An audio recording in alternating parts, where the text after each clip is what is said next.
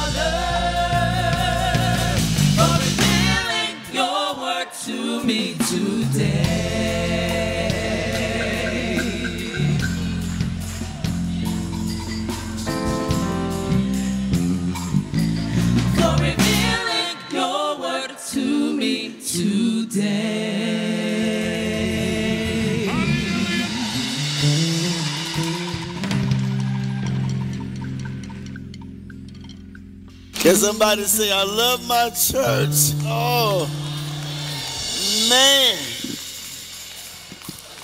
Glory to God. Thank you, Professor. We call him 1 in a million in the choir. Y'all don't know. Brother Young, thank you again for standing in the gap for us.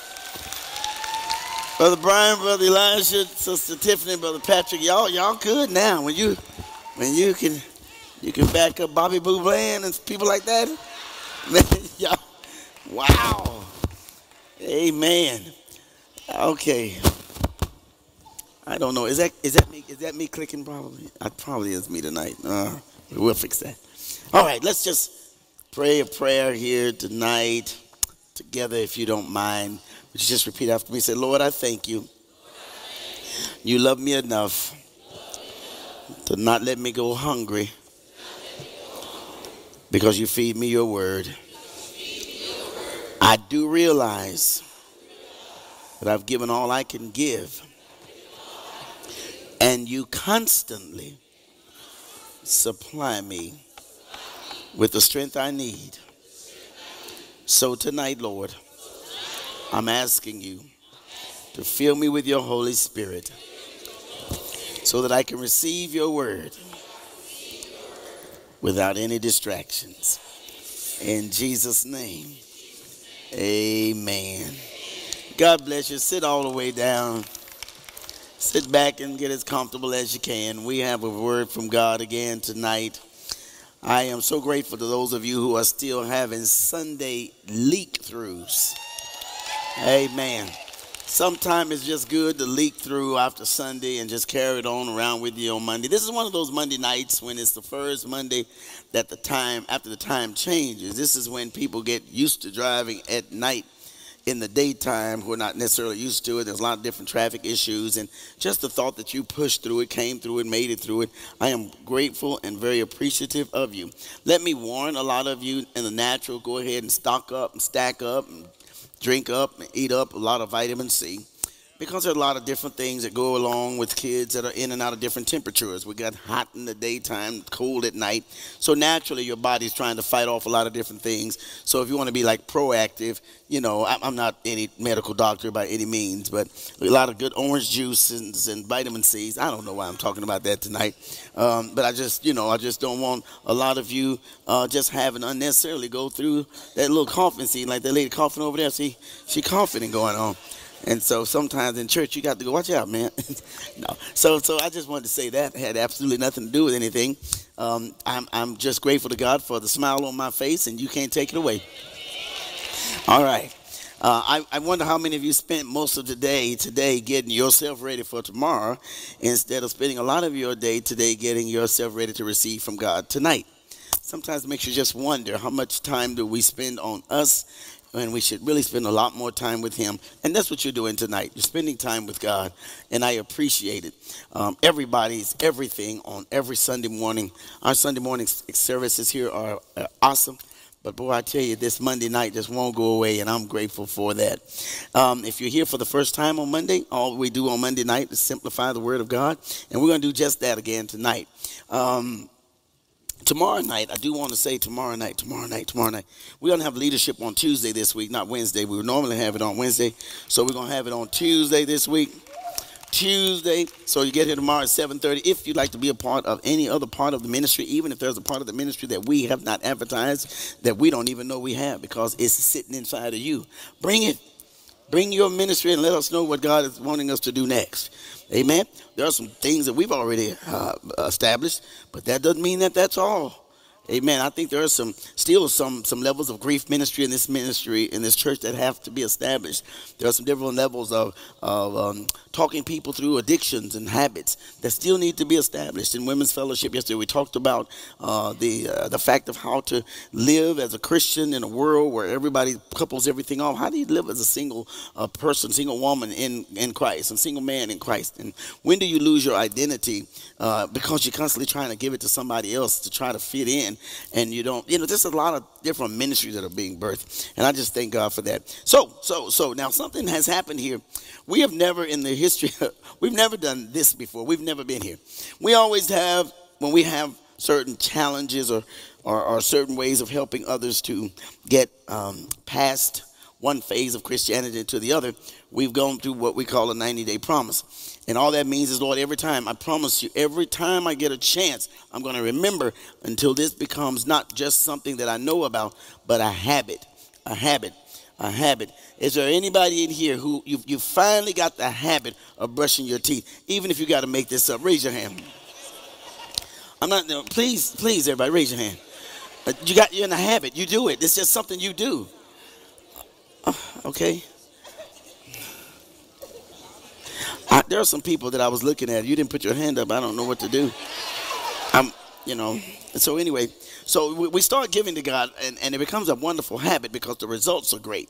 Okay, and the more you give to God, as constant as you are, you kind of go through, you prevent a preventative thing from spiritual cavity. And that's those things that kind of rot you out at the core, and you can deliver yourself as God has already delivered you from a lot of animosity and anger and frustration. And it comes by watering. So we started with this plant, this bush, this whatever this was, this rose bush now, 66 days ago. This is day number 66.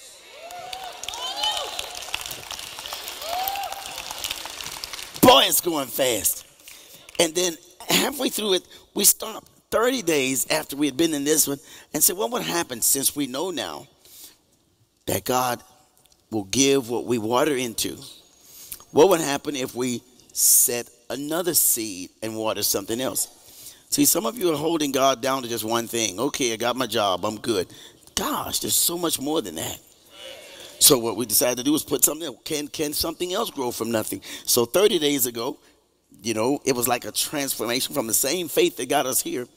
We started there and started watering. And some of you in this ministry right now in this room, you qualify, or you deserve to have a couple of things going on in your life. That's where your overflow comes from. But then yesterday, another move we've never made before. We've never done this before.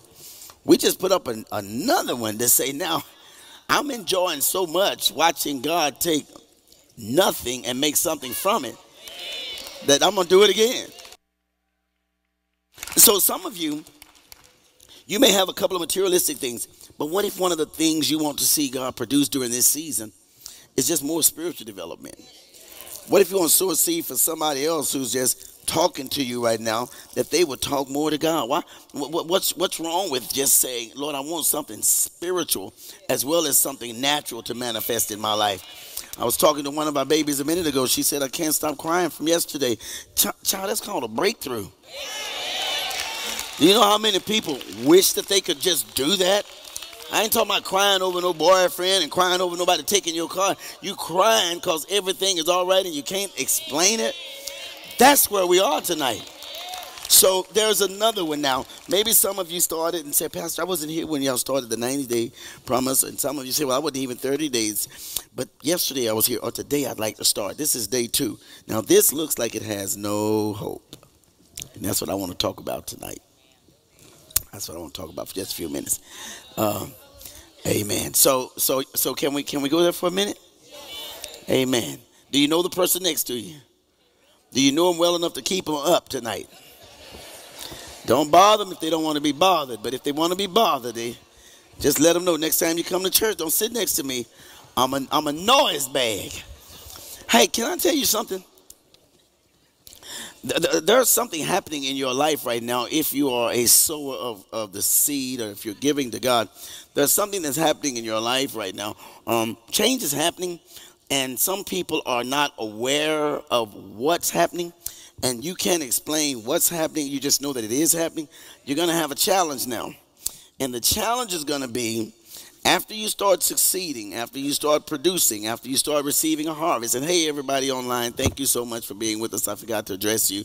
This is Monday school, and I don't care. And please don't insult me, and don't insult your neighbor. Those of you that are here, don't insult the Holy Spirit by checking and asking what the score of the game is and all like that. You know, sometimes, no, really, don't laugh, because sometimes that stuff is cute, but sometimes that's very disrespectful. God is feeding your spirit, and you're worrying about somebody else eating a hot dog or being at a football game. You know, nobody in this room likes football as much as I do, okay? I turned down several drafts just to be here tonight. That was not the truth. I'm sorry, Holy Spirit. But no, I want to teach us now, because you can be such a fan that you can become ignorant to your spiritual development. So here's where you start to separate and start having respect, okay? And most people in church, we don't teach respect. We just kind of hint around about it. But I want to teach you. There's a way. So if you find yourself texting somebody or something about a game or anything that's not in this building, just tell your flesh, no, stop. Stop. I have to listen to what God is saying to me. I got to focus on God, and then we'll be out by halftime. Because there's no way the Giants are going to beat Dallas. So, no. If that happens, football is a fraud. There's no way. Right? Okay. Right. So let's don't even go there. And let's don't even have that discussion anymore. And let's just be done with that. And they are not going to make me eat those words, but it's okay. All right, so you're a Christian. This is you. Boom, day 2. This is you. Boom, day 66. I guarantee you, if I had some people stand up in here tonight, that you would say, before you started looking like this, you really can remember looking like this. And I said yesterday in the message, I don't. Some people tell you, honey, just forget that. I don't want to forget. There are some things I don't want to forget, because I know and that's how some of us are. We forget when people do good things for us. Oh, now you got your own car, but you forgot when you used to dial people and call people. You have your own house now. You got your own heater, but you forgot. Maybe some of you forgot when you used to warm up in a blanket in somebody else's couch. And so you forgot when you were sitting all curled up, you and your children, or you by yourself, or you and your parents, because you were the child. And you would pray, God, do something. Now God is doing something, and now we are so busy, we're so consumed. I don't want to forget that. No, I don't want to forget having a church where we would come and we're just wondering sometimes, will we be put out of there? Because I was preaching revivals before I started pastoring, wondering, God, are they going to let us open the doors tonight? I don't want to forget that. Therefore, when I walk in here and see, I don't care if it's 5 or 6 of you, I'm just grateful to God. We know where the light switch is. We got some microphones. I don't trip on no musician not being here. Brother Mike's here, and I told the team a minute ago, I don't care who's here. Them ladies can sing. They just sing without it. I was watching Brother Leland tonight. He didn't even act like he had to be. Just watch Brother Leland sing over there. He gets it. I can do it. He go all up in here. I can do that. I was watching him tonight. I was just watching, but we don't even have to have music. We can just push a tape recorder and just watch him. Yeah, and so they've learned that they don't have to have all of that. We love our music. We love our singers. But boy, I was ready to just walk up in here tonight and say, okay, God, feed us. Right? That's just that, and I want the spirit of God that I have, the excitement I have, I want it to be contagious. I'd rather you grab this than me grab what somebody else had, because if you ever get it and you're going to say, now I understand it. I understand it, and I'm already gone. So if you were here, can I talk to you for a minute? If you were here, man, this is you. Look at you. But you can still find something to complain about. I don't know how many hours I spent today at the doctor's office, and we're just looking. Okay, what's going on?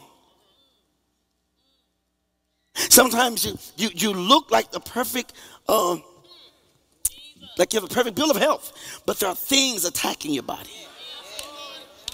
And so the thing we have to struggle with is when people ask us, how you doing? And we have to say, it is well. I am blessed.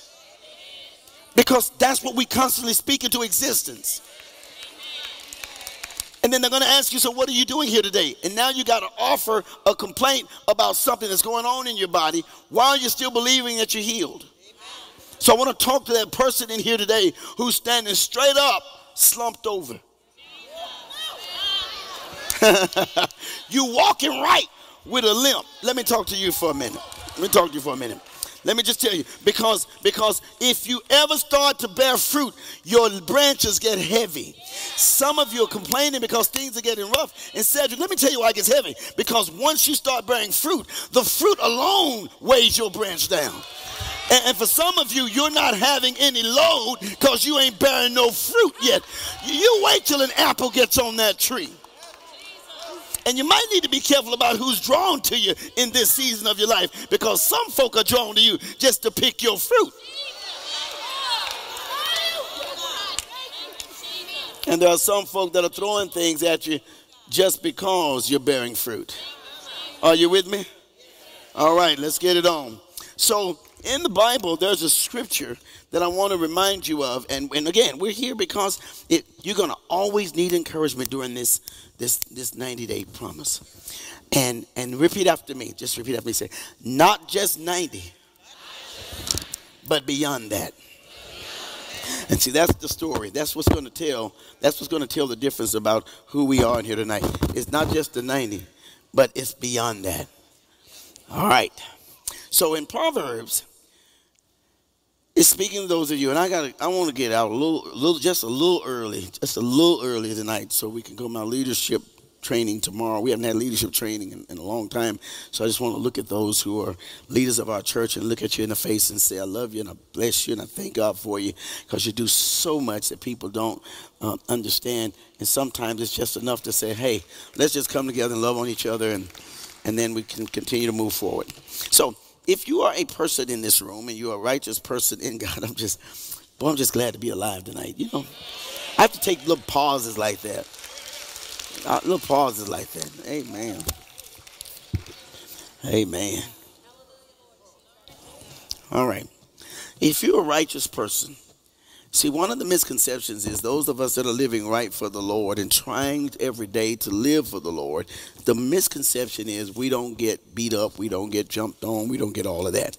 In a few days, you're going to hear us start to talk about something called Rickies.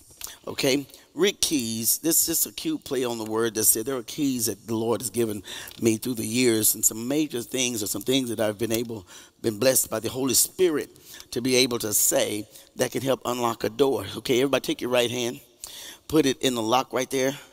Turn it. No, wait, don't turn it. When you turn it, make the click noise. Ready? Turn it. Ooh. See, how do I know that opened? Because I heard it. Okay, so when you turn it, you're going to hear it, and then you're going to open some doors. And so what God is going to talk to us about, what he's always helped us to do, was just give some key points that can help enhance your life. And tonight we're gonna spend a little time with a key point that can help open some doors to your life. And by the way, as long as you live, every day there's a door that needs to be opened. Now here's where you get confused and mess yourself up. Well, I'm through now. I'm through. Honey, that's something on the other side of through. Okay, there's something on the other side of it. So there's a key for every day, and so we're going to be talking about it real soon. And there's a wonderful calendar that the team has put together that'll help us starting at the end of this year, starting at the beginning of the year, 365 days next year, opening doors. They're called Rickies. Everybody say LOL.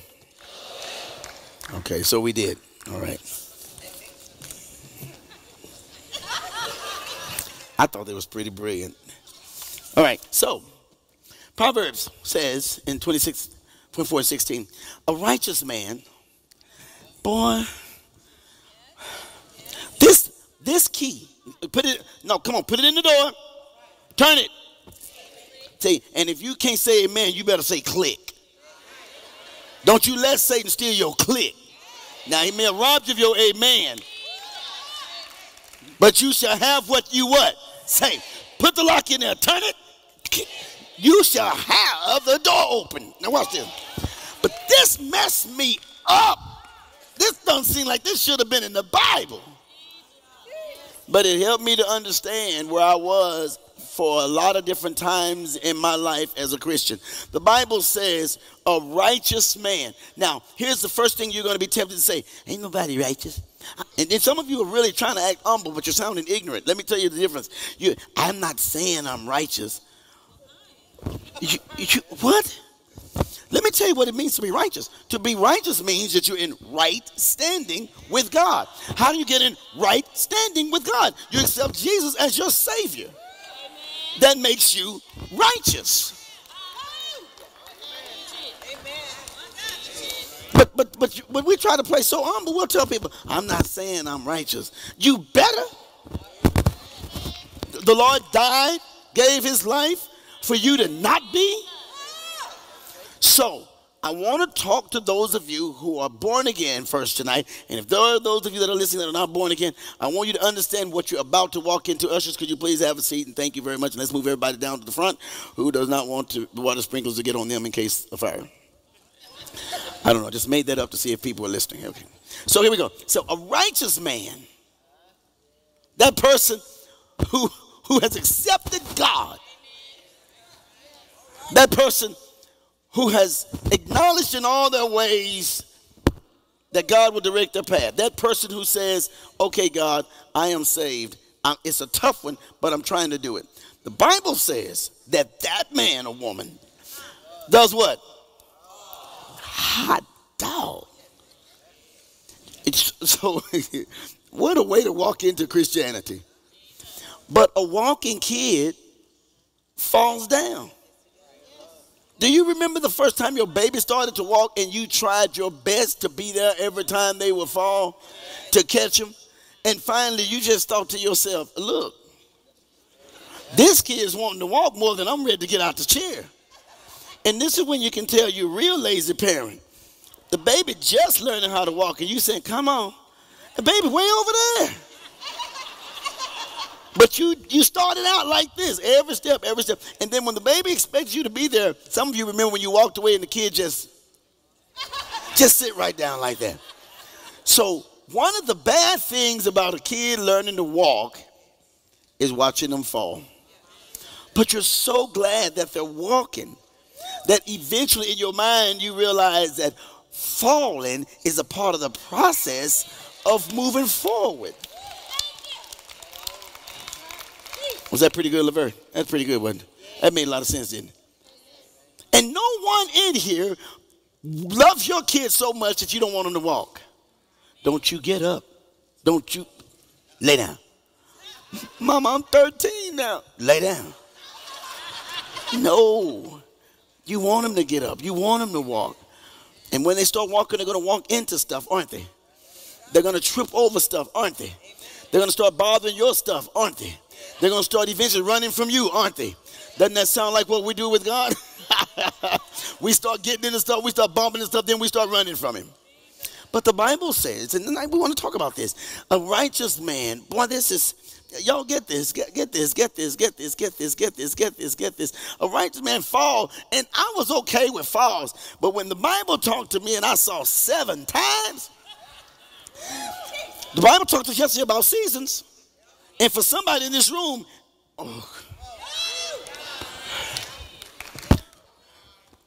Oh, come on, come on. This is the new amen for a minute.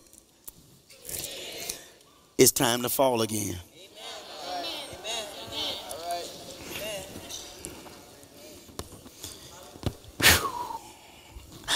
I bind that. I rebuke that.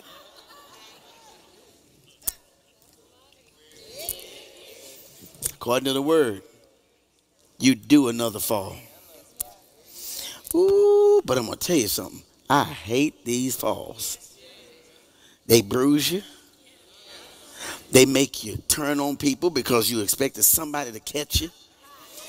He walked out of my life. You were too heavy for him to catch. No, because this time when you fell, you had kids. You had bills. You had warrants. Do you know there's some stages in your life when you fall, people can't hold you anymore? And this all happens while you're what? Living for the Lord. You're a righteous man. Oh, come on, somebody. I know this is blessing you now. See, you spend a lot of your time finding fault in yourself. And you have to realize that in every stage of your life, there's an opportunity for you to fall. Because when you fall, there's an opportunity for God to show you that without him, you can't get up. So it's not about how much you fall. It's about how close he is. Now, I didn't say you fall and waddle for a while. You fall. And for some of you, you knew you didn't stay down long. Come on now. But you stayed down long enough to say, Lord, if I ever get up from this one, I won't complain again. If I ever get up from this one, I won't be sassy. If I ever get up from this, I'll watch my mouth. If I ever get up from this, I won't drink another Bud or Bud Light. And I just said Bud. I don't know. If I didn't pick your beer, that don't mean you're safe. Ooh, Lord, I thought he was going to say Michelob. That must be, I don't have time to go through all that. Anyway, he falls down 7 times, and then here's the cool part. He what?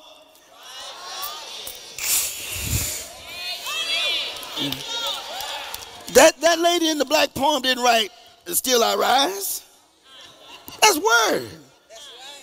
You know, we always say that, "Still I rise." Phenomenon woman, phenomenon me, whatever. You know. So a just man falls, but according to the word, even if you're down now, some of y'all not doing it. Come on, and you're gonna want to come up here after church and want some prayer or some gas money. If you would just unlock a door with your mouth. Now come on, if you've been down according to the word, it's time for you to what? Get up again. You are due another rise in your life.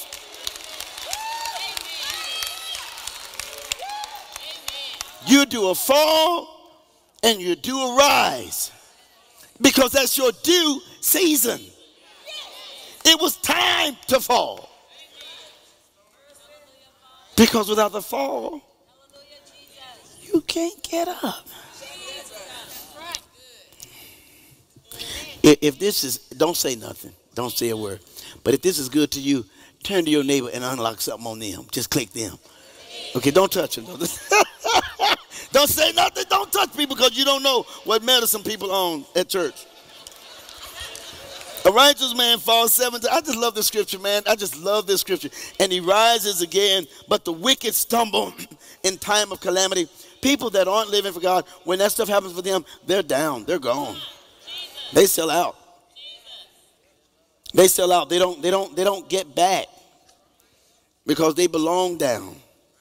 The reason you're up is because you belong up. For those who never made sacrificial Fridays, because somebody or something else may be a little bit more important. I'm just telling you, that's a sacrifice. I got to say that, though. That's not a cold statement.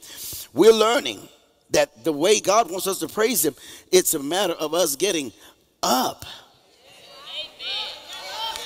And when it's time to praise God, we have to come up. So let's talk tonight from this real quick subject. Everybody say it with me. Never, never, never give up. That's 3 nevers. I know how to spell never. But when you down, you don't ever, ever think you're going to get up. So when you get up, you say, Lord, I know I will never. And if you've ever been, I will water this, Lord, as long as I have a job, because I guarantee you, as soon as these 90 days are over, somebody in here who was just hustling, not trusting, you're going to stop giving. You're going to say, ooh, that's over. Now I can buy me some shoes, and your feet going to fall off. Now, you know, I don't literally mean that, but you know what I'm saying. We got a bad understanding. See, some of you are hustling, not trusting. Because what's going to happen in your life in the future is already in your life in seed form.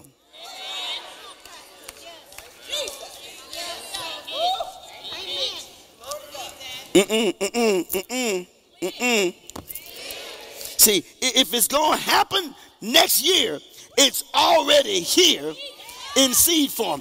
But you'll never see it if you don't water it.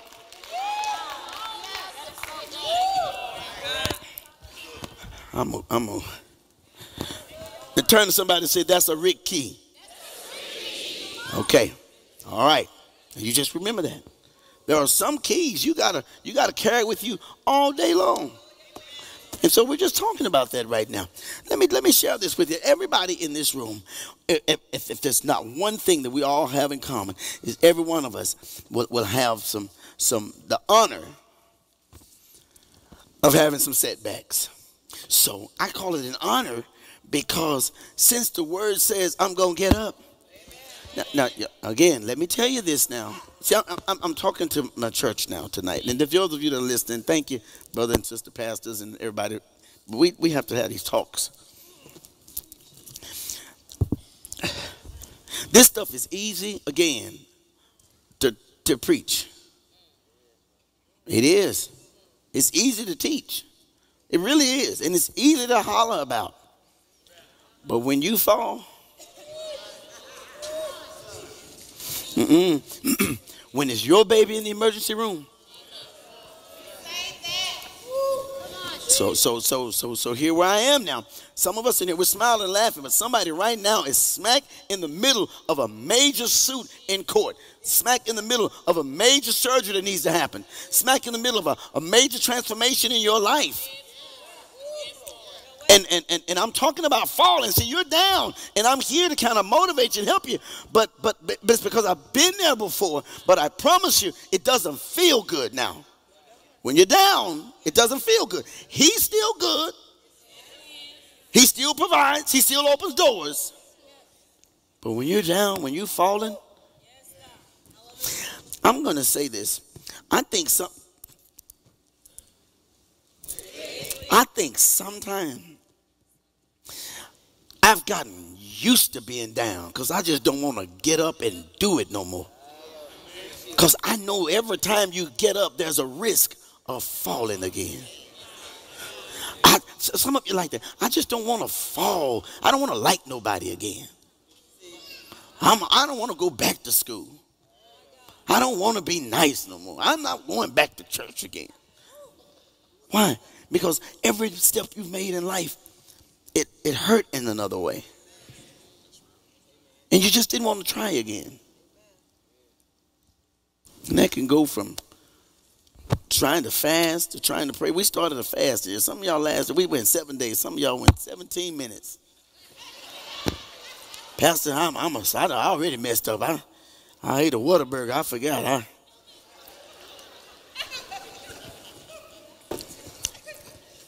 We started fasting. No meats. We just had vegetables, I think fruit. And doggone it, we gave up meat and stuff. And Whataburger came out with an impossible burger.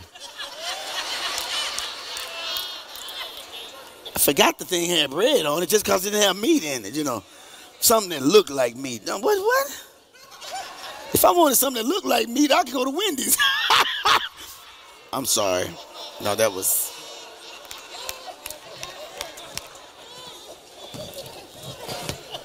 Click. But we all have the honor of having some setbacks, and they happen a lot, man. And we all experience those speed bumps in life when we're going real fast, and then there's that bump. You have to slow down all of a sudden, right? First time you get a driver's license, most beginner speeders don't know that. They just speeding through and just tear up somebody's car because you don't think the speed bumps work. I went to a neighborhood, y'all, I'm off the subject, but I went to a neighborhood, I think it was in Frisco or something. I had to do a wedding, and they had speed bumps. These folk had so much money, they speed bumps went in the ground. Now, I've heard of speed bumps that go like this, but these people, they sink your car. Y'all don't, that don't sound right, does it? Speed bump, but what it is, a hole? We got some of those in our neighborhood, they call potholes. These people made some potholes. But everybody in life goes through that phase where you go through something and you got to slow down to get over it. And so we all understand that. And in this life, there's going to be some suffering. Now let's see this. Now suffering is inevitable, but misery is an option. You're going to have to suffer, but you're going to have to decide how long you're going to be miserable. Okay? Right now, there's a key. That's a Rickie right there. Suffering is it? You cannot get through life without having some tough times. But you got to decide how long you're going to stay miserable. I mean, now after a while, everywhere you go, you look pitiful. You start doing stuff to yourself, trying to make yourself look better outside, trying to make yourself be more appealing, and you're just miserable, and you might as well just leave yourself alone, because in a minute it's going to be over, but by the time it's over, you don't even recognize who you are anymore. You done put all kind of tattoos on your body. Ain't nothing wrong with that. If you light enough for them to show up. You got to pay extra charges because you too dark for your tattoo to show up. Now you got to get a whiteout on your black tattoo. What? I don't know what I'm talking about. But suffering will change you. But you got to decide how long you're going to be miserable. So some people come to church just miserable. Because it gives you a lot of attention too. Sometimes when you're going through something, it's all, you like people to say, how you doing? Is it all right? Is it better? You're just so hungry for attention, you just look miserable all the time. Write miserable stuff on miserable notes. Send miserable messages of all the stuff God does for you. Can't you put something inspiring on your Instagram, on your Snapchat, on your Facebook? Do you have to always act like you ain't got nothing, ain't gonna get nothing? That's miserable. And you attract miserable people, and y'all send miserable messages. The gospel is not about being miserable. And thank you, somebody, for clapping on that. I'm not saying that we haven't been there, but that's not, the gospel is what news? Good news. I tell you why people don't always want to go to church, because when you come here, God gives us good news. And sometimes people just don't want to hear any good news. Click. That's the key. The level of your faith will determine how much good news you can handle. You have to choose to change for the better.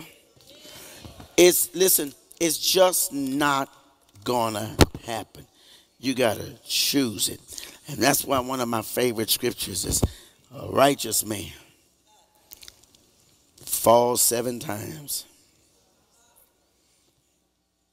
and rises again. If the devil is sitting on your row or in your seat with you, don't talk to anybody else. Talk to the seat and say, don't count me out.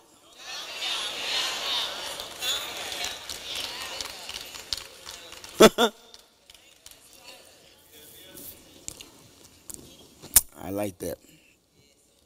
I like that. I like that. I like that scripture. I love that scripture. I love that scripture. Sometimes that scripture can come at just the right time. Somebody listening to me right now, this happened. This scripture right here hit right now tonight at just the right time. You needed to hear it. So, Pastor, it's just all going crazy. But baby, that's just for right now. It's time for your fall. You know you've been doing good. Come on now. And you thanked God well when you were doing good. We couldn't even open the door for you. Monday school started at 7. You out here at 4:30. When they gonna open? I see Brother Darrell walking by the door. Then when you get your job, you get your finances, you get your little ride, bust up in your late, they need to hurry up. I watch online. It's all right. But I would sure feel comfortable knowing that every once in a while now, God, I got to keep remembering that I've been through that before. And don't use all that stuff about folk at the church hurting you. That's where you go now. Your new life is surrounded by the church. This is what you do. Do you know sometimes we can get blessed and wish we were back out there where hurt didn't matter?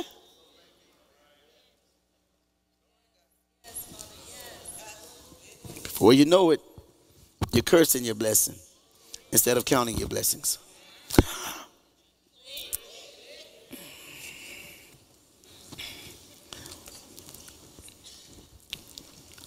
Some people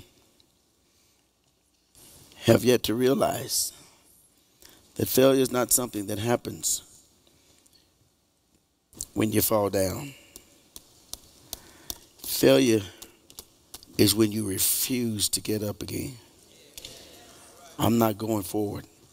I'm not going back to church. I'm not doing. Now you have failed.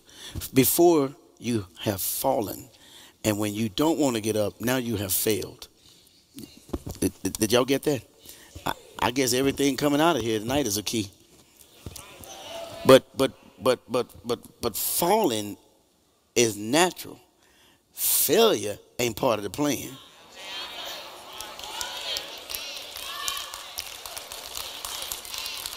See, Satan enjoys watching you fall. He gets excited when you don't get up. God allows you, watch this now. God allows you to fall, but God will not allow you to fail.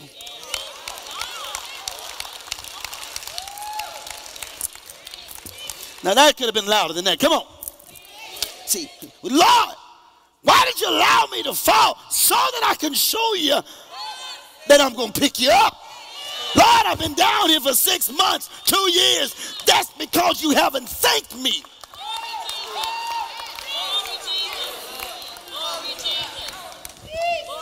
That's because now that so-and-so came along, I go to church when we get through. Get through. You got to stay here for a little bit. Stay here. Failure is not something that happens when you fall down. Just remember that. That happens when you don't. I refuse to get up. And let me tell you, some people get knocked down. And though they stand up, watch them carefully. Though they stand up, you can tell they remain down on the inside where it counts. She finally back. Watch this. He's finally back. But watch him. Watch how they come back. Look when they look. You see, even though somebody's up outside, doesn't mean that they're up inside. And that's when it counts. That's where it counts. I can fake being up. I've done it before. I've had to fake it till I make it. I've had the devil forgetting that he attacked me. I know I've been the reasons for some demons being fired. I thought I told y'all to hit him. I thought I told y'all to hurt him. I thought I told you to discourage him. Lord, we did. But every time we got close, that fool rolled back over, threw up his hands in the house by himself. We can't keep him down. And the devil said, y'all fired.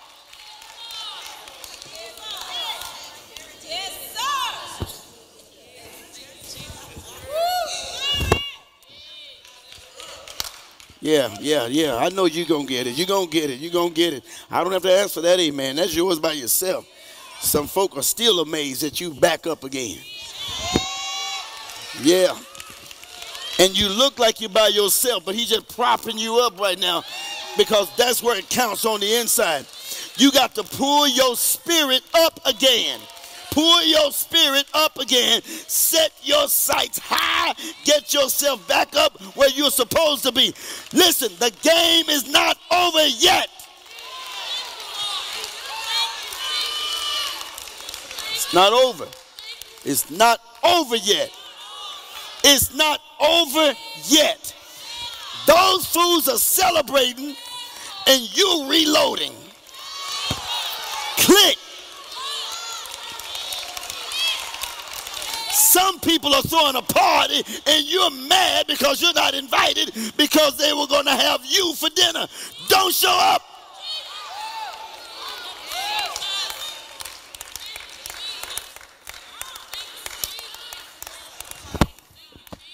You can do so much more. It's not over yet. He's still able.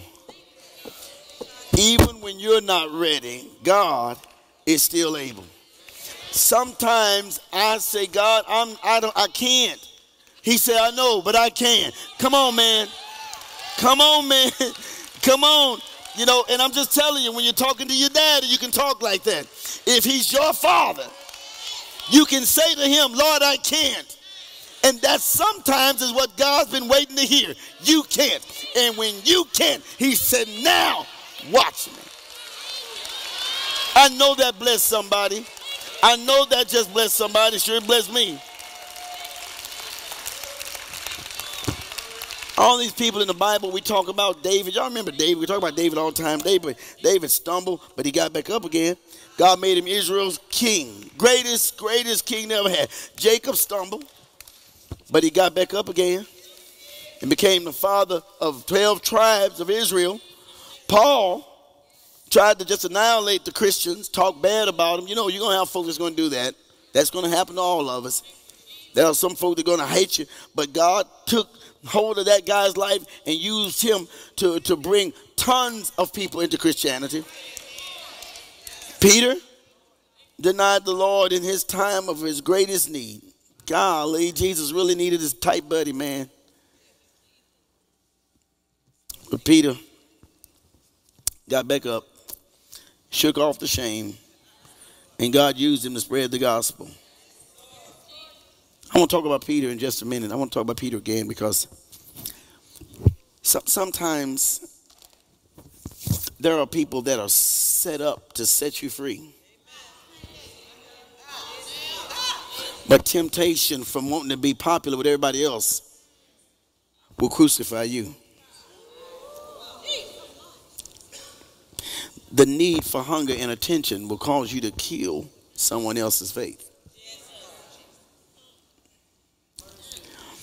But before I tell that story, let me tell you another story. Back in 1929, some of y'all remember this. It's always somebody in church. Yeah, say it. You know what? I just thought I'd beat you to it. 1929, there was a Rose Bowl. Georgia Tech, Yellow Jackets. They played California Bears. There was a young boy by the name of Roy Rickie. And he learned a very valuable lesson in that game. A very valuable lesson. I would call it in the game of life, not just football.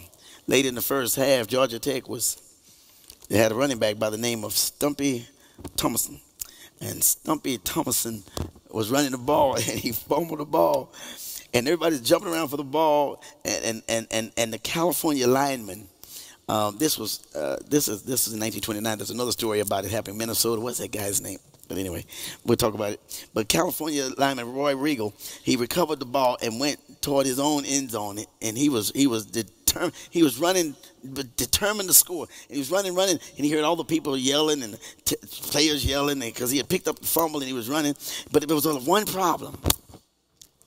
That boy was going to the wrong goal. I want to say that some of you are running full speed, in the wrong direction. But you so homely, so lonely, so depressed, so eager for some friendship.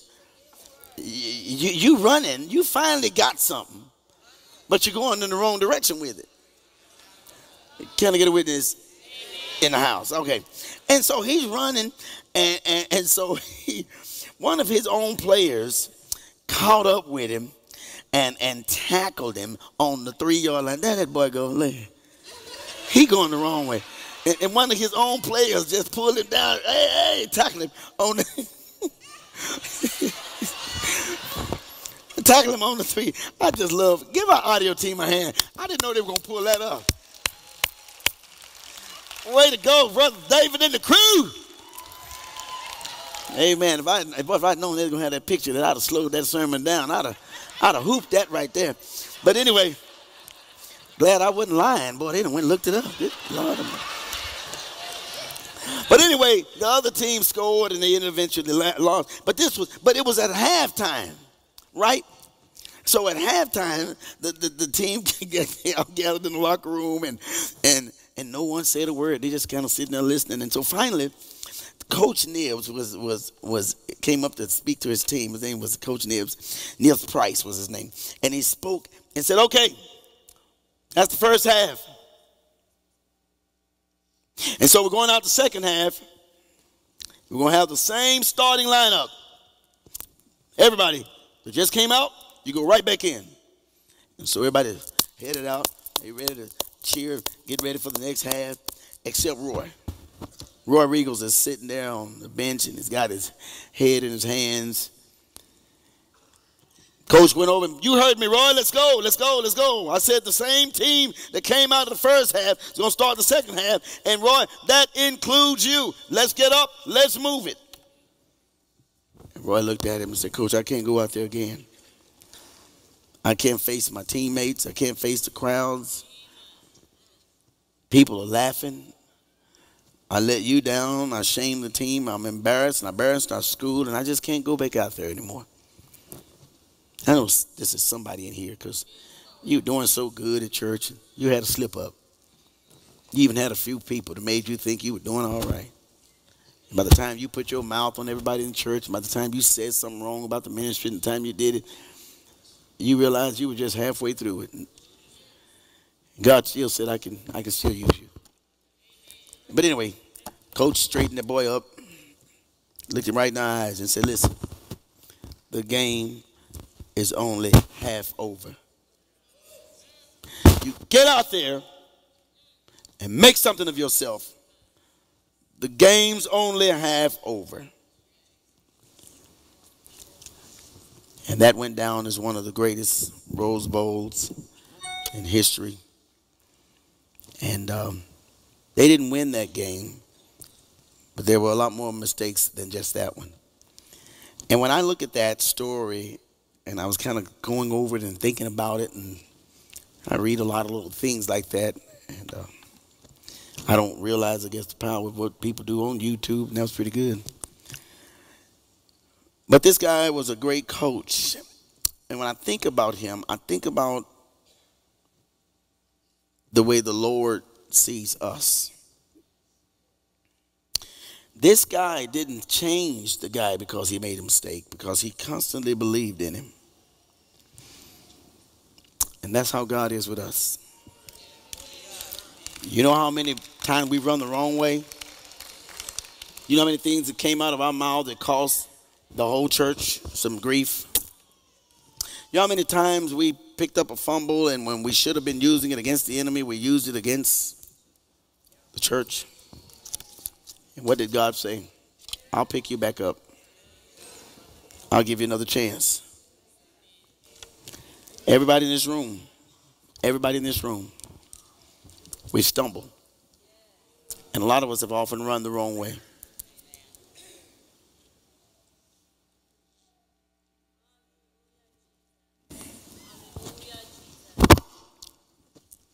And I don't even have to ask for a witness on that. You've stumbled. And you've run the wrong way. Have you ever said something that you wish you could have taken back? Or you wish you couldn't have said it to somebody you said it to? And they ran with it the wrong way. God gave us another chance. There are going to be a lot of fumbles and a lot of moves on the fields of life that we run. But still, God's going to be able to prop you when nobody else sees you sitting down on the bench. The bench could be in your own tub. The bench could be on your own side of your own bed. The bench could be sitting in the garage. Maybe the bench has been for a lot of people a gun almost pointed to their head, hanging over the side of a bridge, pills in their hands, liquor in their hands, drugs in their possession. And God says, I still need you the second half.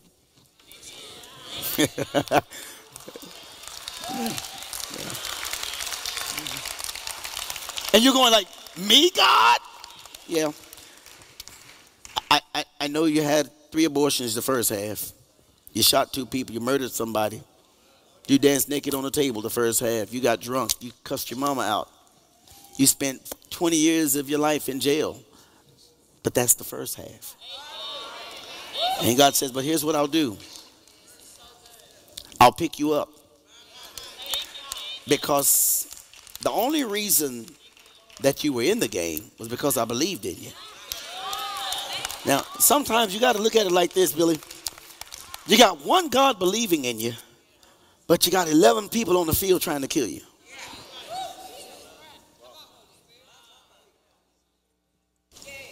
It's pretty cool, isn't it? For me, it's kind of rough. You got one God that's believing in you, and sometimes you have 2,000 or 3,000 people trying to tackle you. And I don't know about you, but I've gotten up sometimes and go, oh, God, that's it. And God said, oh, by the way, you got to go back tomorrow. Monday? God, I just got through it now. I know. So if you look at your life right now and just cut it in half, just whoosh, and you look back at this half and all the craziness that happened. Oh, you got those children now and you love them. You got that degree now and you love it. You got all that stuff and you love it. But boy, if you could have just, no, God, I may not even, and I'm way past this lustful thing y'all loving. What? You are the seed bed of hate.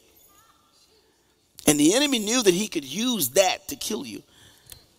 And when you found yourself waddling, and now here you are. Come on. You don't have to say a word on this one. You can keep, matter of fact, let's keep real quiet.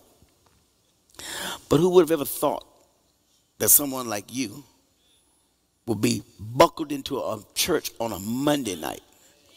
This is the first few hours past your hangover, and you went to work on this side. No, you missed that. This is the first half of your hangover from the weekend in your old life. And with your head in the toilet, puking up, trying to take a pregnancy test that you couldn't even afford, trying to figure out, Lord, whose is this? Where am I? Why am I on these streets? And God whispered in your ear, hey, I believe in you. Because you still got another half to go.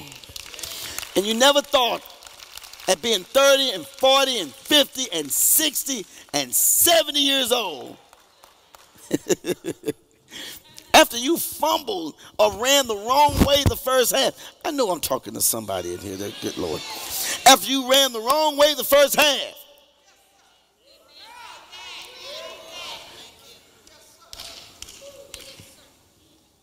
God says, I believe in you. And you go, why, God? He said, because you trusted me. You tried me. You accepted me as your Savior.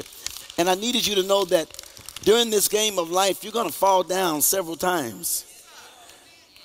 But you'll get up. Because I believe in you. You felt like you were doing a good thing. You just couldn't see up the road. That's that guy I talked about earlier. We don't have any YouTube on him. His name is Peter. I want to go real slow with this story because I'm going to bring the message to a conclusion at the end of this about 10:30. Just trying to see if you're listening.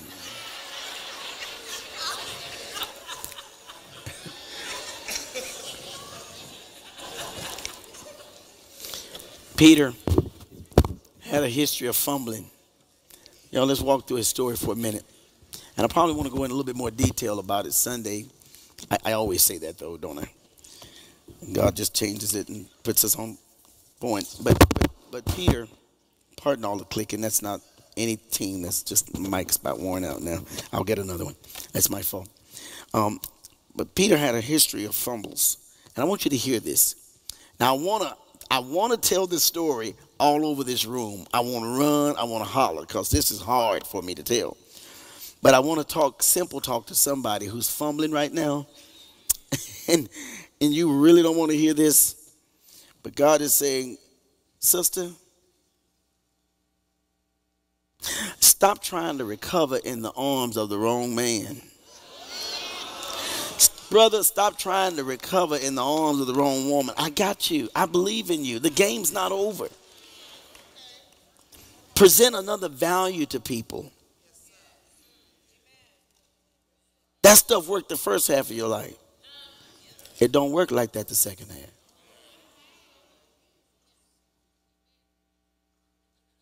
Peter fumbled. Can I go on? You'll forgive me if I just stay here for a second, right? But the biggest mistake that Peter made was on the last night of Jesus' life. I want a teenager to be able to kind of reminisce on this. And maybe, Candace, we can kind of work up with our fine arts troupe how we can kind of display this maybe on a Sunday morning. And I'll go back and reteach it if we can just do about a 5-minute segment to paint the picture. So the last few hours of Peter's life,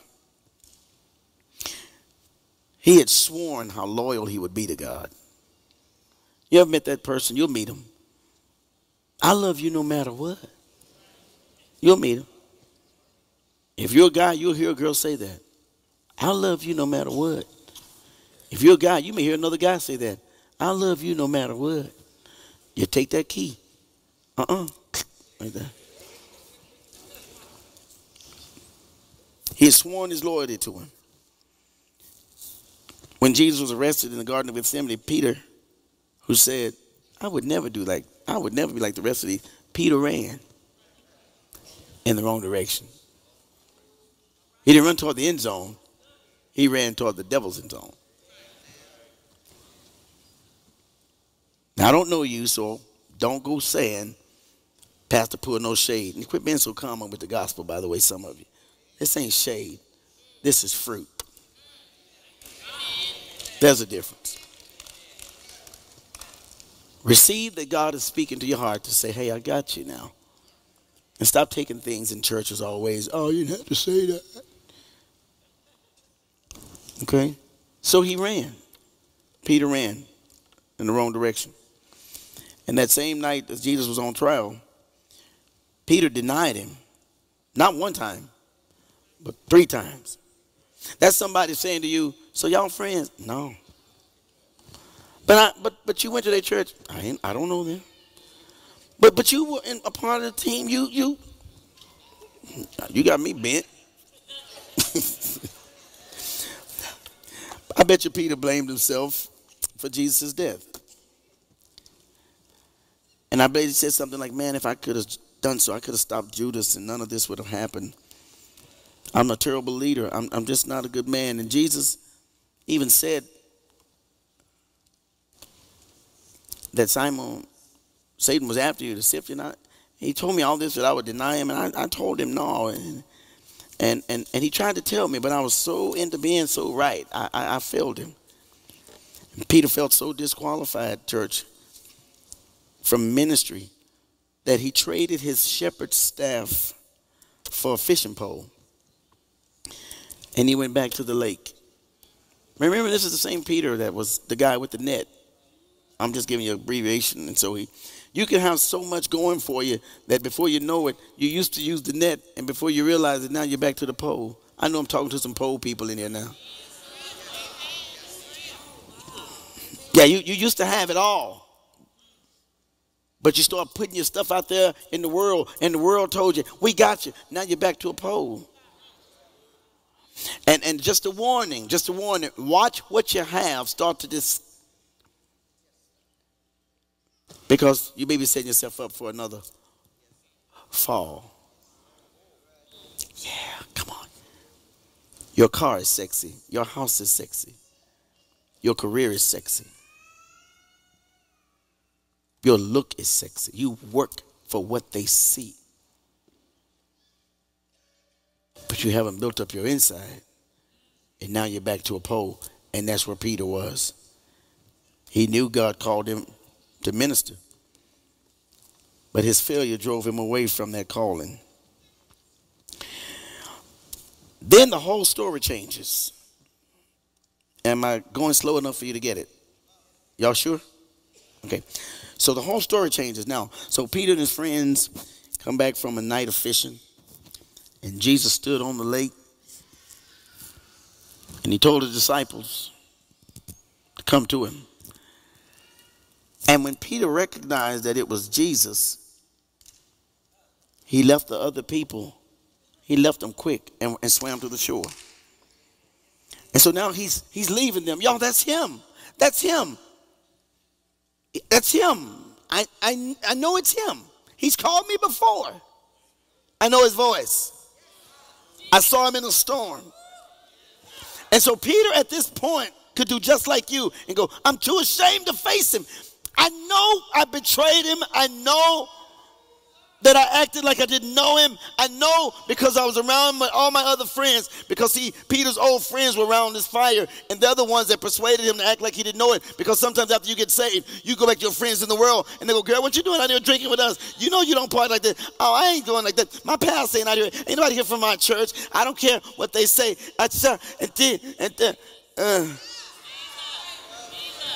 And you're running in the wrong direction. So Peter got with his friends. And his friends influenced him to do that. But now there's Jesus. And he runs to Jesus. And I hope you feel the sincerity in my heart with this story. And I'm having to stay right here for I don't know who, but I'm here. And so he had to come face to face with the one that he had completely failed. And I bet you all of us in this room kind of know what that feels like, because I guarantee you every one of us in this room have so many times or at some time or another we've turned our back on God. And how many times have you really denied him? I mean really denied him, refusing that you're going to trust him just so you could blend in with the crowd. Girl, you going back to church? No, I ain't fooling with them women. You going back to church? Game is on. That one thing, you denied him. Your God been good to me. Where you get that car from? Not this friend hooked me up. You lying. God picked you up with your no credit, no down payment having, no license, no qualification, no driving, no keeping the road straight into this. And when you had a chance to tell him, God picked me up, you did just like Peter, you denied him.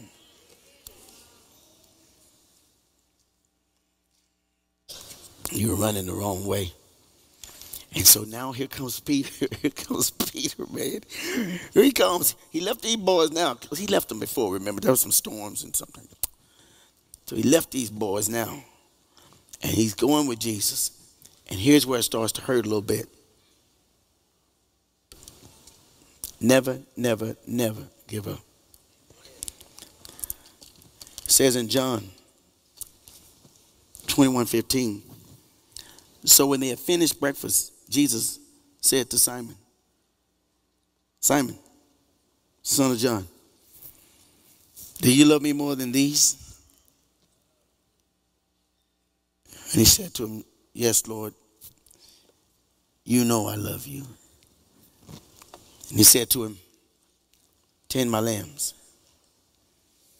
He said to him again the second time, Simon, son of John, do you love me? Now, I don't know if this, it could have been like 30 minutes later, after they played some Monopoly and checkers, Could have been some minutes in between, some hours in between, but he asked him a second time. You know that makes you uncomfortable. You love me. Girl, you know I love you. Y'all sitting eating some pork chops, neck bone, greens. Commercial come on TV. You love me. Hey, look. Do you love me? And he said, yes, Lord. You know I love you. And he said to him, shepherd my sheep. Then he said to him the third time, see, you know, game on all night and almost every quarter. Now she's going to turn to the fourth quarter. You enjoying this game? Yeah, it's a good game. You love me. You trying to start something. You trying to start something. You know I'm loving you. I could have been out there watching with what you call now. I'm over here. If you want me to leave, just say so. You ain't got to pick no fight.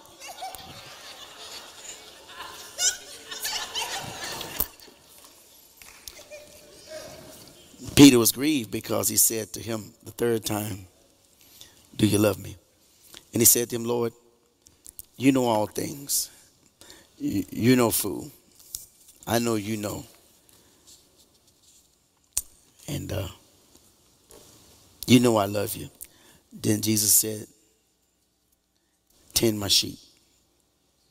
Now let me tell you why I said this and why I have to be so careful with this story tonight. This is Monday school. You have a lot of things going on in your life. Ain't nobody in this room without. And nobody in this room, there's no one in this room, please pardon my broken English here, but ain't nobody in this room. They ain't got nothing to do tomorrow. Forgive all that broken English. Every one of you in this room are important. And sometimes when you break away from what you were going to do to say, Lord, I know the first half I wouldn't have done this. See, what this Monday school represents to a lot of people, these sacrificial Fridays that some of you may complain about, I don't know what we're trying to do, whatever God's doing. God is saying, this is about your second half. See, in the first half of your life, remember when you snuck out of your mama's house to be with somebody who would never be there for you the second half?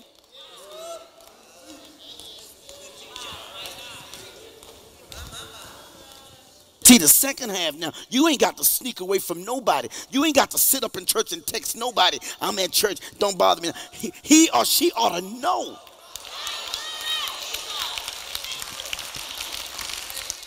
Thanksgiving morning, we got a little thing going on around here.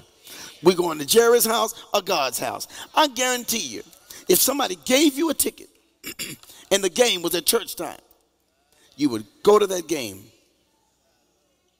That game gonna last a whole lot longer than church.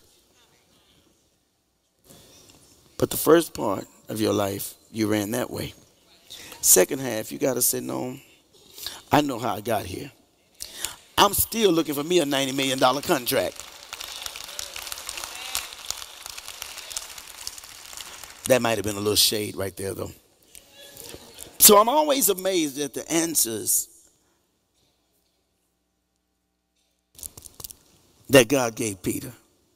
Because if it were me, I would have said, you joker. You joker. Why did you leave me like that? I told you, man, Satan was going to be after you. Nah, you wanted to be so popular. You wanted so many likes. You denied me. They asked you if you went to IBOC and you said no. I'm thinking about changing. That's what Peter did. In front of people, all you had to say was, yeah, I'm a member. Because, see, with your hookup, because the world loved Peter, with your hookup, they would have given Jesus, cut him some slack. No, you sold him out. You loved him when he let you walk on water. But when you had to walk, see, that's what I would have said. But this is not me, right? I would have said, you joker, now I'm going to turn you into a frog. Just like that.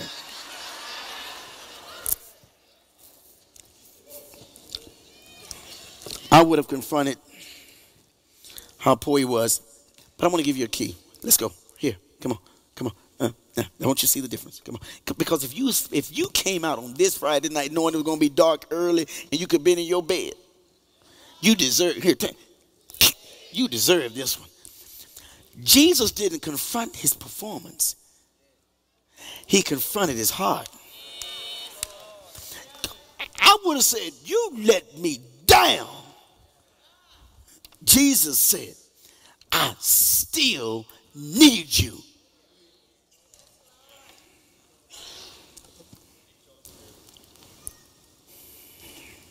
I'm just letting you write that down. Peter, do you love me? Lord, I do love you. He confronted his heart. You ever had somebody to cuss you out that told you they love you? That's performance-based. I love you. I can't come over there right now. But forget you with your bald head. You and your mom. It's the same thing. You ever thought that your words might change somebody's heart if you just... Why do people lie about feeling good? Because they know that most people in your life only love you because of your performance. And if you're not good, they'll find someone better.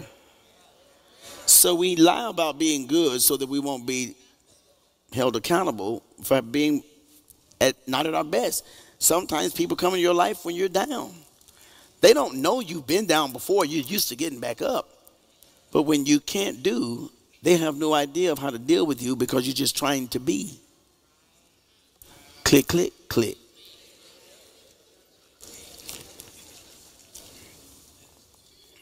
So let's finish this. Jesus didn't confront his performance because you know you and I would have.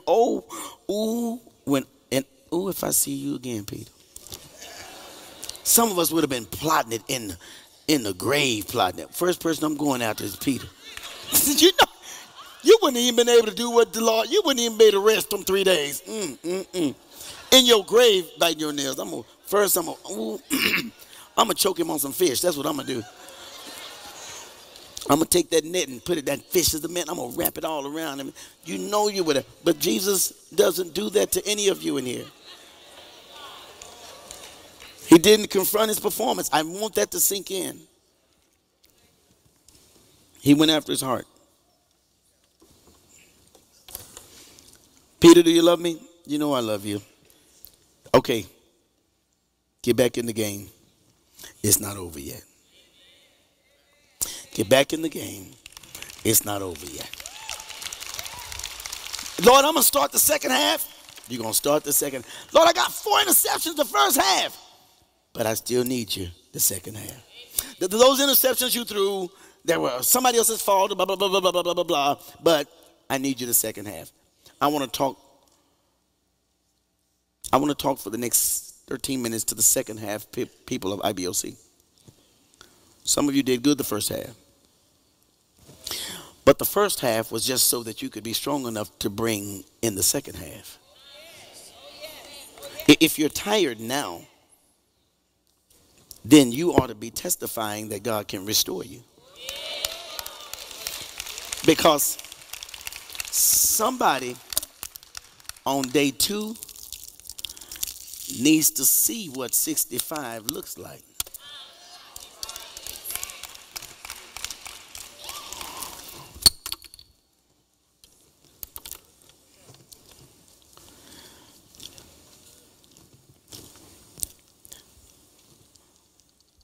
The prerequisite for restoration is not performance, it's love. What's required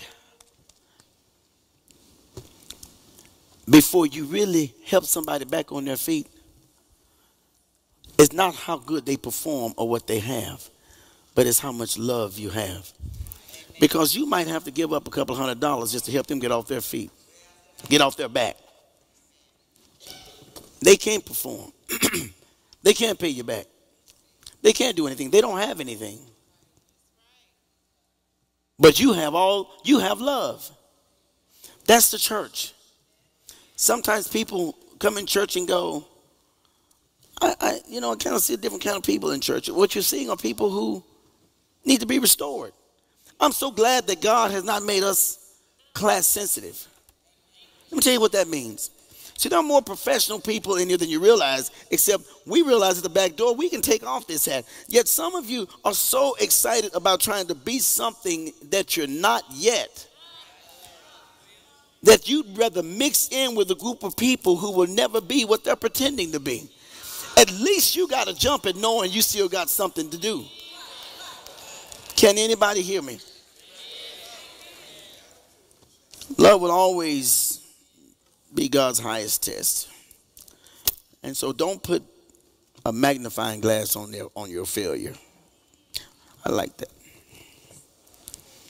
That's what I've done that before. I've made what I did wrong so big that it was bigger than where I was trying to go. Because don't you know, sometimes our failures can look real huge. Anybody ever notice that? And it feels like everybody knows, and it's not even a failure. It's just a step. But what makes it bad is when your Peters say things that have nothing to do with your destiny, but it has everything to do with their performance. Because now, man, they know. They know Peter, if Peter said he wasn't Jesus, if Peter said he wasn't it must, we got to crucify him. This joker's been fooling everybody. He told Peter, I need you. I need you to start the church. Peter said, you are the Christ. So we know Peter knew him. But when the pressure came on, no, dog, I don't go to his church. I've seen him a couple of times, but I don't really know him. Or Peter did like a lot of us do. You think you know him. Honey, I know some stuff. There you go.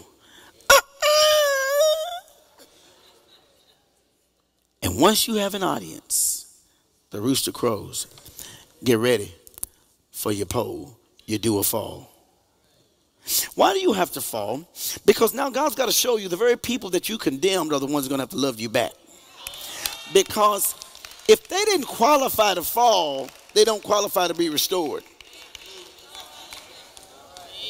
And love lifted me when nothing else could work.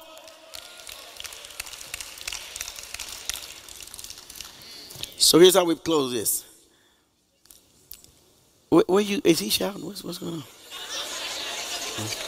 Put a seatbelt on him. One of the most powerful ingredients for staying powerful is the ability to get back and stay in the game. But one of the greatest ingredients, and I'm going to say this, you're going to think, Pastor, you couldn't be right. I'm going to say it because this is just a key now. Don't look this up anywhere. You won't ever find this anywhere.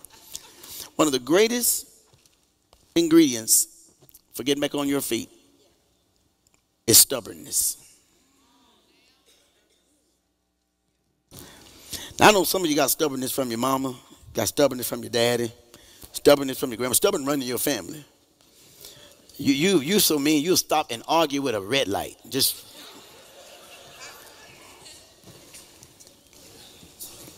But I'm talking about plain old stubbornness. See, to me, you can be stubborn in the right way. I promise you there are people that don't get why you're here. But you're so stubborn, you're going again tonight. You might were about to stay at home, but because they said that, you went, yeah, I sure am. Drove over 3 red lights, a couple of bumps on an empty tank of gas. I thought you didn't have any gas. I don't. But you are so stubborn in the right way that I call it endurance. There's something called a stubborn endurance. I can't win, but because I can't let you win, I'm going to try.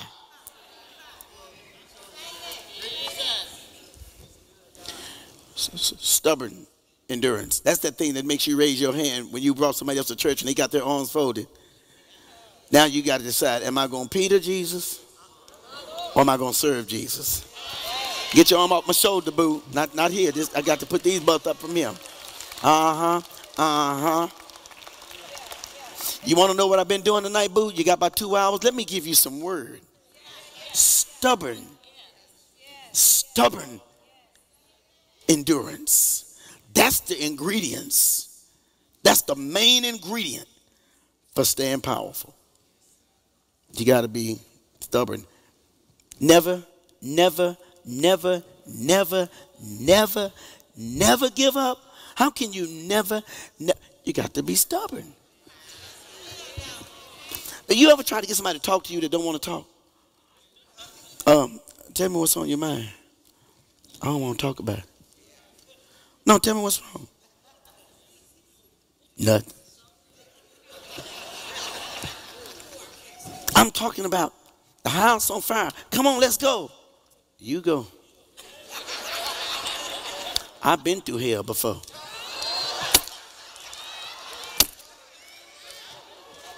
Stubborn. I mean, y'all know, y'all met the stubborn people. Why you gonna do this to me? You can slap me all you want to. Stubborn.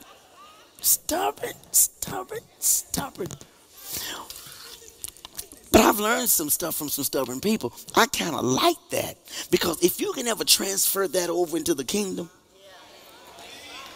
No, when you have stubborn endurance so that nothing can persuade you to, I don't care how tough it is, I'm going to church if I don't go nowhere else. Do you know Satan gets sick of that? Oh, come on now. Can't nobody kill the church that much. Don't nobody need God like that. You're going to give God something every day. What we supposed to do? Stubborn. But you're enduring. They're still tripping at how you making it. You still don't have a degree. You still don't have any qualifications. You still don't have credit, but you still got everything you need because you stayed consistent. That's what's going to help you make it through when those critics keep nagging you and the things from your past keep coming back into your mind. I know God called me to represent him during ministry, and God calls you in his room to do the same thing. A whole lot of us in here.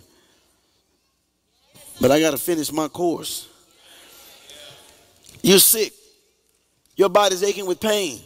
Why are you going? I'm stubborn. I'm going to have to endure. Because the race that I'm in is not given to the swift. I've seen some people a lot faster than me not make it across. It's not given to the strong. I know some people, all they do is work on their muscles, work on their bodies, and they can't last 15 more minutes. But this race is given to the one who can endure. Be stubborn. Stubborn!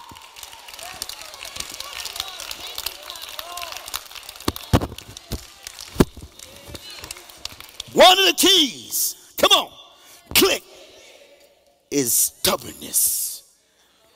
That ain't positive. Okay, put it in, click it again, click it again, click it again, click. That's called endurance. He'll never leave me, nor forsake me. Therefore, I'm going to be consistent. Pastor so-and-so not going to be able to make it tonight. This show, that don't stop nothing.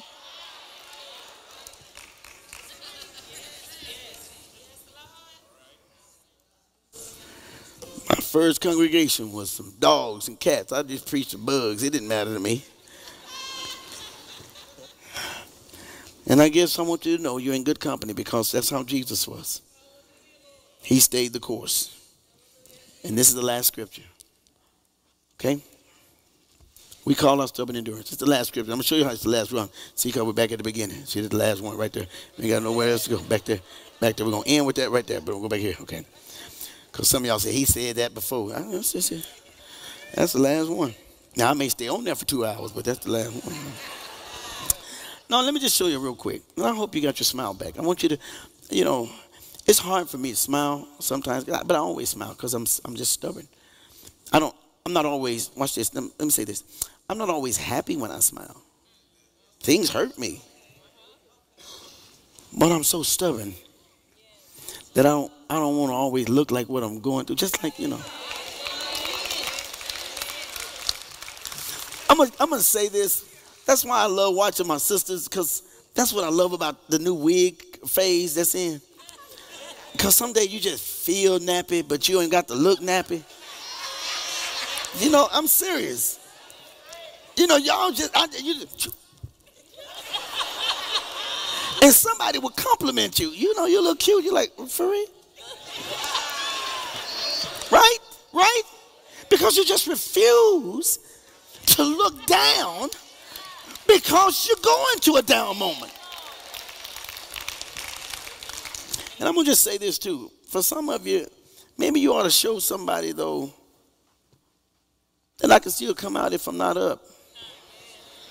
Because you got to always have everything right, every piece of lipstick right, every piece of... Somebody needs to know, look, baby, today, it ain't all together. But I'm so stubborn, I ain't going to stay in the back. I'm going forward. Do y'all get this yet? Is this blessing anybody? So, let me show you why I have this scripture here, because there's a prophecy is when something happens in the Bible and it shows you who Jesus is going to be, so that when the other people come along and say they're the Messiah, you see all these fakes. So it was prophesied. When I talk to you about being in good company and being with endurance, you're in good company if you're an endurer. You're in good company if you're stubborn, because it was like Jesus. So they announced him before he came. They said, when he gets here, you'll notice now, he will not be disheartened. Okay? He won't be easily beat up and made to give up. He will not be. Or crushed. He will not go down until he's established justice in the earth. Now, what did that mean? He's got to pay for our sins. And once he dies on the cross, then it is finished. And you'll notice that's him, because what's going to happen to most people is when they put under pressure, they'll quit.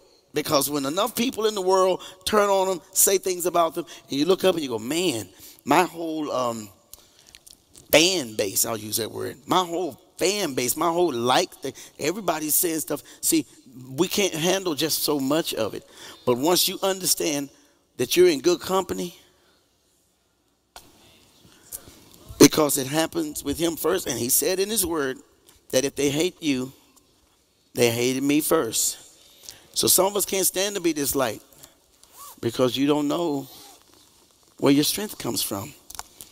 And so tonight we have a very, very powerful lesson here in this Monday school.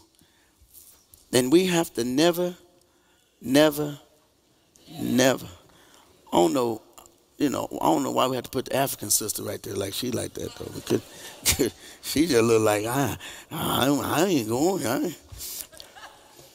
But I just wanted to take this moment tonight, because somebody here, you needed to, hey, you fumbled the first half.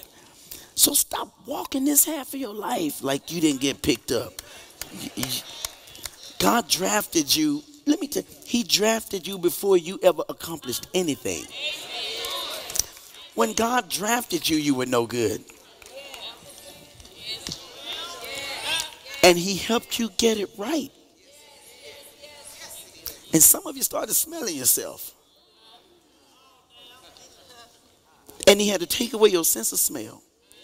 And that's what made you get angry. I usually could see things. They were slick. No, they weren't. You're operating by your senses and not your faith. And just remember, you can't get everything evaluated by its performance. Use your heart. Use your love. And we're going to be here a long, long time. Thanks for watching and for being bold and unashamed. Looking for even more content from IBOC and Pastor Rickie G. Rush? Make sure you're following IBOC and Pastor Rush on Facebook, Twitter, and Instagram. For even more info right at your fingertips, the new mobile app is available for iOS and Android in the iTunes and Google Play stores. And don't forget that an important part of accomplishing God's mission are the tithes and offerings we receive from faithful viewers just like you.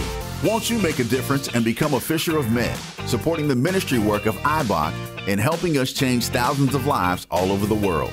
Visit us online at ibocchurch.org or on our mobile app to make your donation. You can also give through Givelify in just a few short steps. Thanks for your support. That's it for now, but be sure to tune in next week for another powerful message from the Master Illustrator, Pastor Rickie G. Rush.